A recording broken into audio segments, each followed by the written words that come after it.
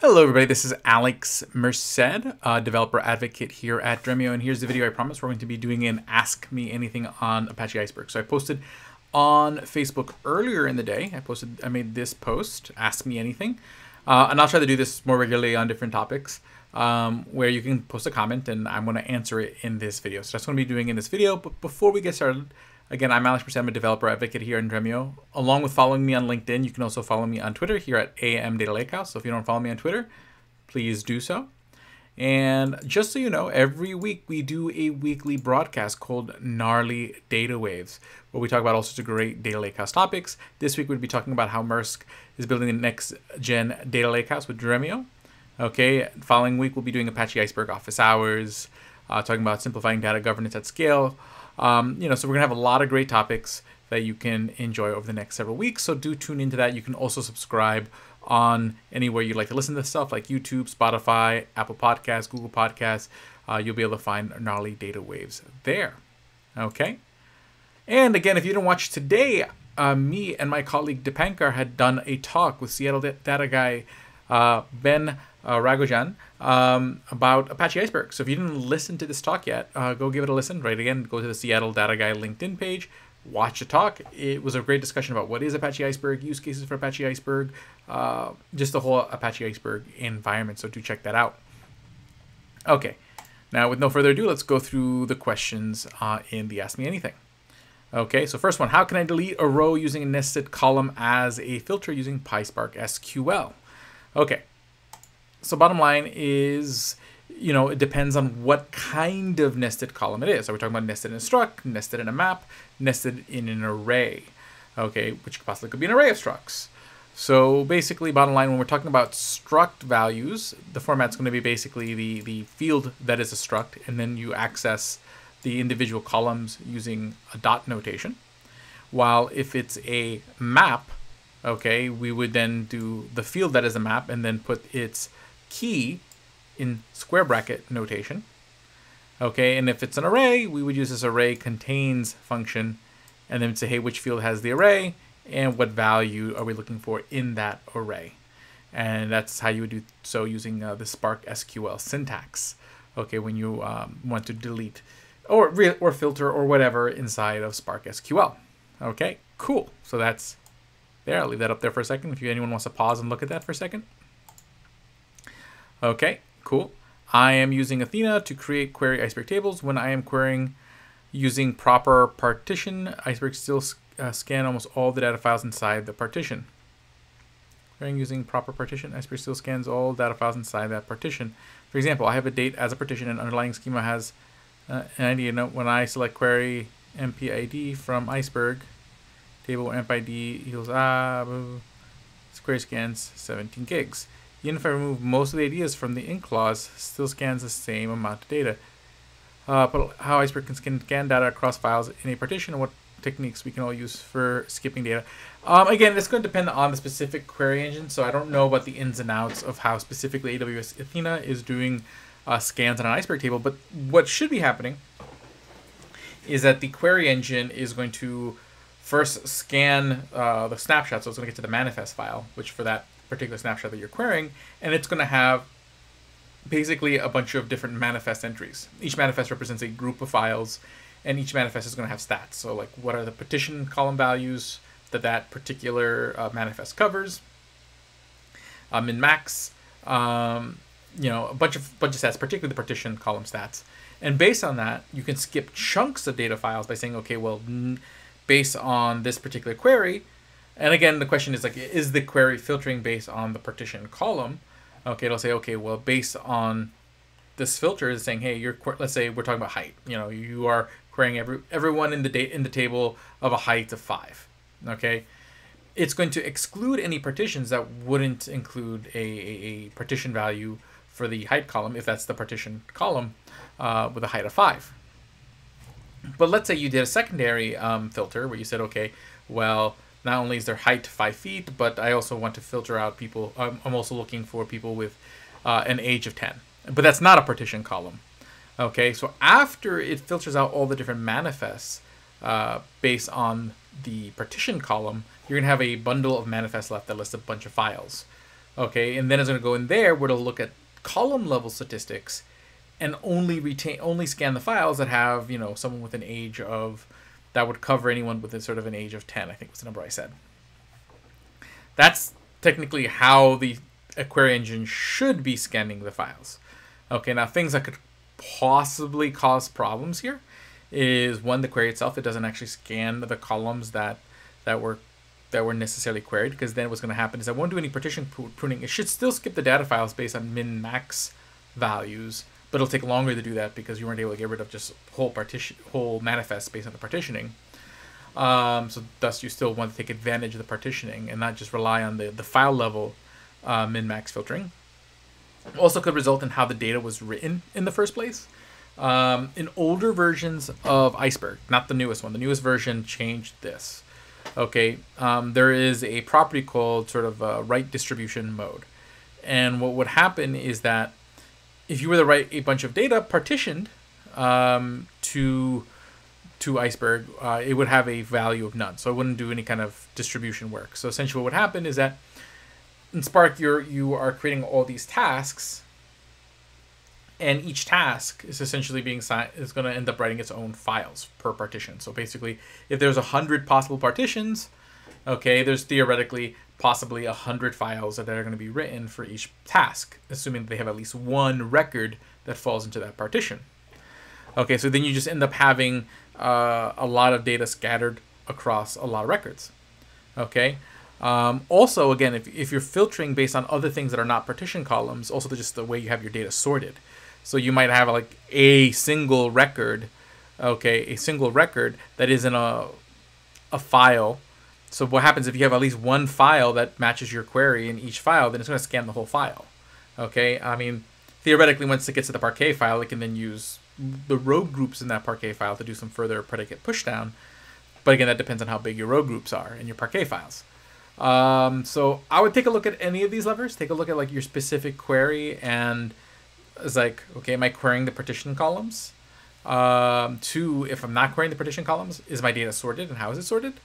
And then how are my Parquet files written, as far as like predicate pushdown for even further sort of filtering action. But theoretically, assuming all those things are in check, you should get the more performant queries. So, you know, if the table is properly partitioned, properly sorted, and all that, and there's still performance issues, then there's probably something going on in maybe engine settings or something like that. Because otherwise it should be pretty performant. Is Iceberg better than Delta Lake at detecting schema evolution? If so, right now I don't think there is any built-in ways for Iceberg to detect schema changes that I'm aware of. Another question that's going to come up is going to talk about this, and we'll talk about sort of, you know, a way of handling schema changes, but right now I'm not aware of a built-in sort of schema change detection thing. And that probably, such a thing would have to be a service in a sense. And again, the thing about the Iceberg project is that generally like the core Iceberg project doesn't create its own services. Okay, generally any services around Iceberg, you know, are created externally. So for example, like the Nessie catalog, that's a service that you would run if you want to use Nessie as a catalog, so that way you can have like versioning on your data lake and things like that. But it's a separate service. It's exterior to the core Iceberg project. Okay, and then there's like, you know, in the Iceberg project, it's just the spec. So even like when it comes to inside the project, there's only a catalog REST API spec that catalogs can use for interop. So whether a catalog is open source or proprietary, they can you can create sort of a standard way of communicating to a catalog using that REST API spec, which is how I think like, well, one, it's how tabular you interface with the tabular catalog with any particular engine that supports the REST catalog. But also like Snowflake, its catalog integration, so that way you can talk to other catalogs, is mainly through that REST API, from what I understood at their talk from Snowflake Summit. Okay. So again, it's not an implementation, it's not a service, but people can create services that use that as a method of communication.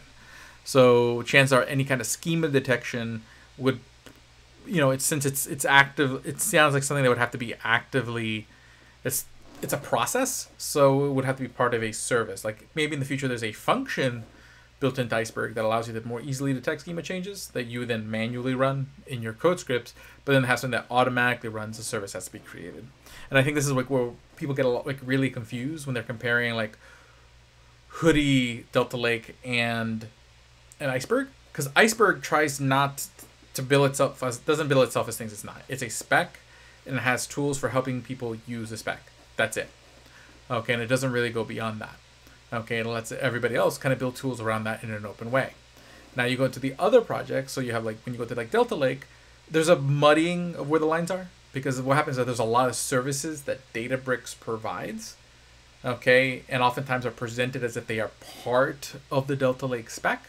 Sometimes it gets really confusing. It's like, okay, which features are available to Delta Lake as a table format versus me using Delta Lake with Databricks, because Databricks provides these additional services, like probably one of the most recent one being like the liquid partitioning thing, that which is a service that's it's so, because again it's a process that's it runs concurrently with your querying for it's kind of redoing your partitioning, but that's not necessarily a feature of the format of the spec of how Delta Lake works.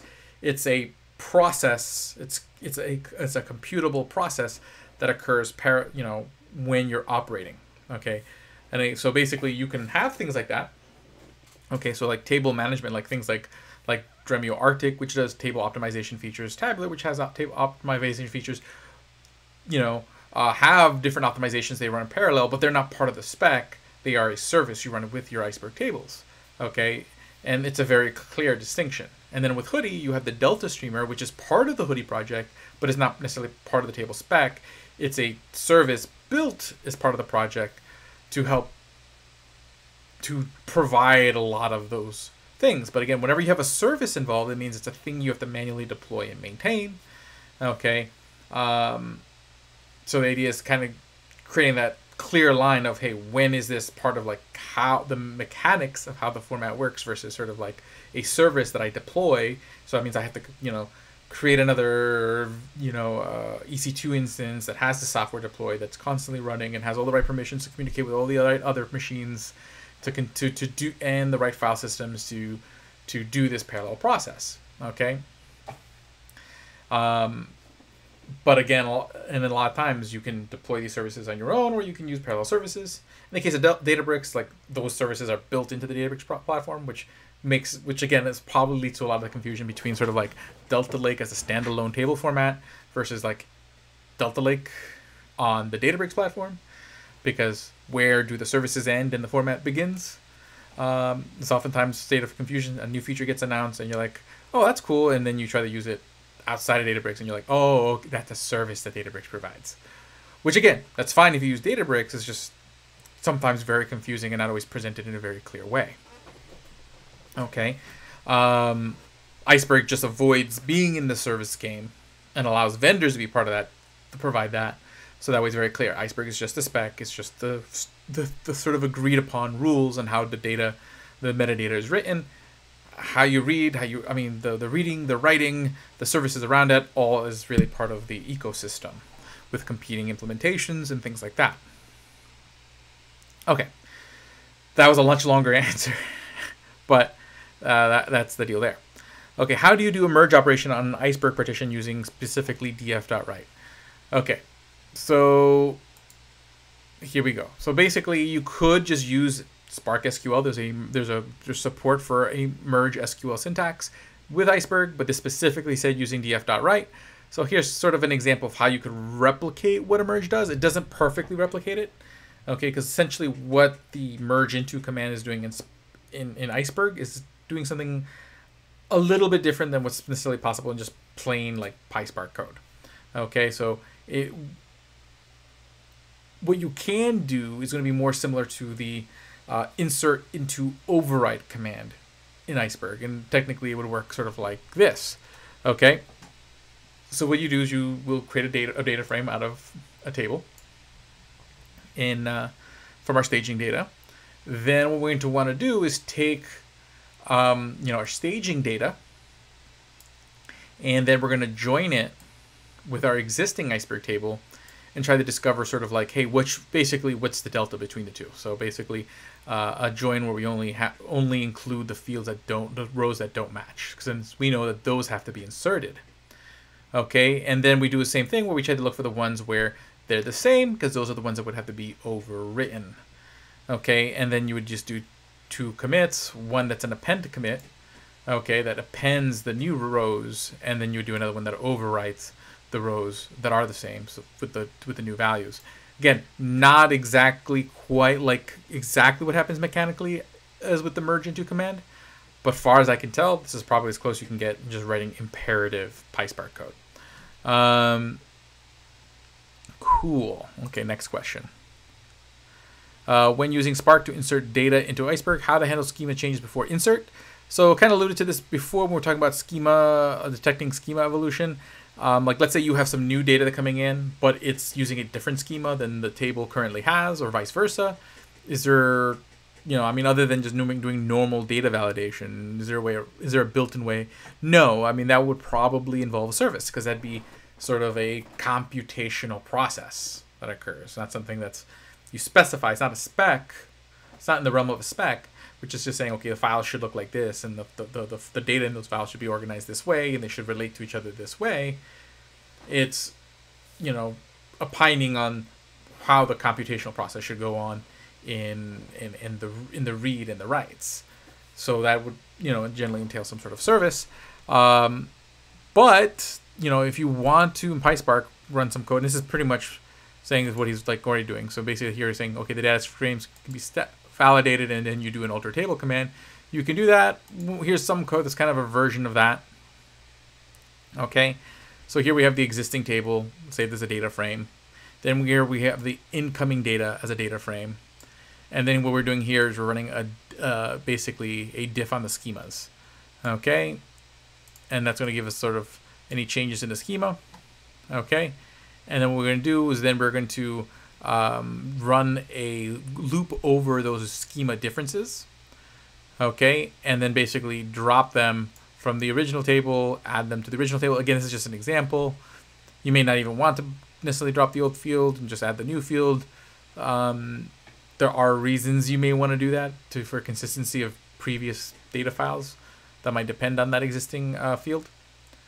Okay, but you might have something like, you might do something like that. You can do that in PySpark, and then after you're done, you just then go write the incoming data to the table. So that's an option, but again, is there a built-in way? Not that I'm aware of. Can you build something to do that? A service that will kind of do that?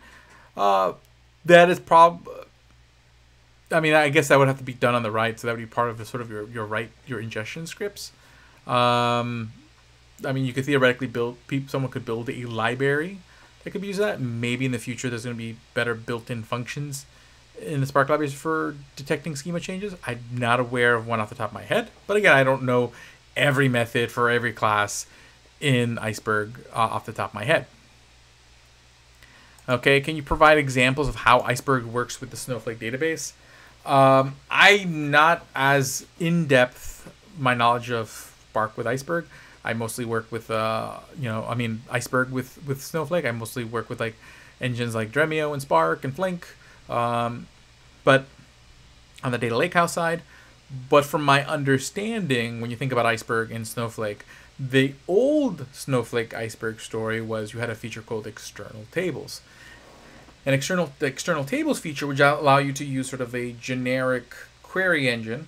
I guess they implemented sort of this general use engine that allow you to query formats like Delta Lake and Iceberg.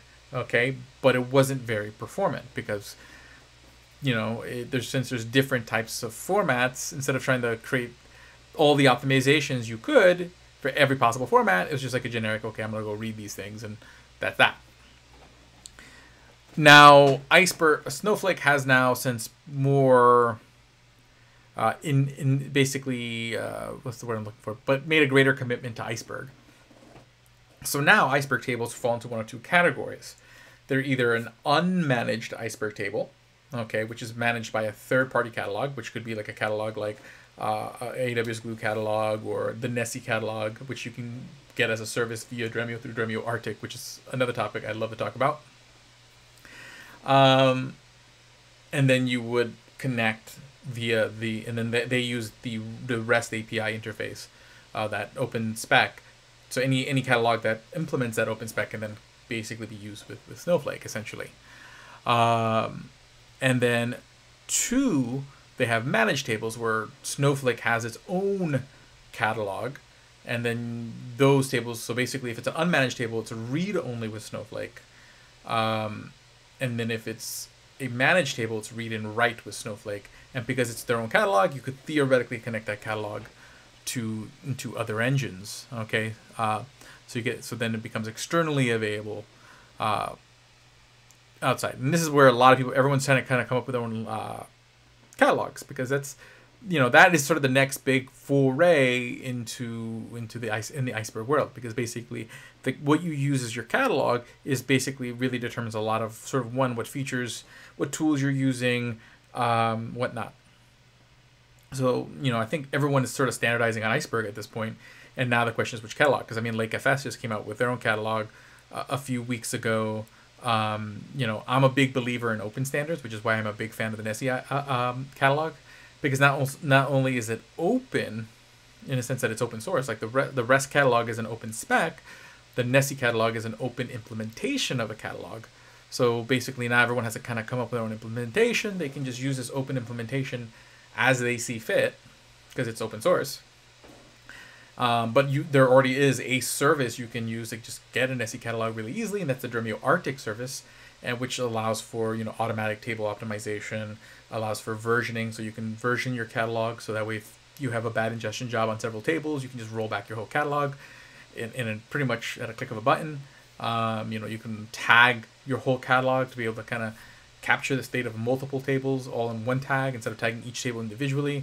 There's a lot of benefit to that level of abstraction, and there's a lot of really cool things that are kind of on the roadmap for that open source project. I highly recommend people looking into it, and hey, even contributing to it. There's always room, for more hands on every open source project, right?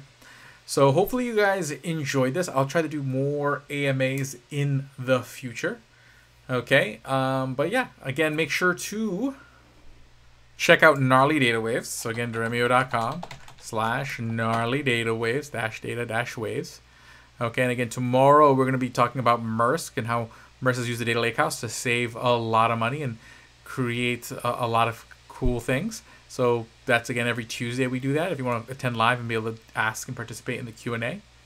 Okay, and otherwise just, follow me here on LinkedIn. I'm always trying to post cool, useful stuff, not just in the Iceberg and Data Lakehouse world, but, this week I think this week and next week I'm doing a series on data quality checks in SQL, so make sure to see that. And then I should have a blog coming out in the next couple of weeks on that same topic that'll show you how to do data quality checks, not just in SQL, but also in polars and pandas. And lots of other really cool blogs that I've written that you can find all at the dremio.com/blog. Have a great day and enjoy us. See you all later.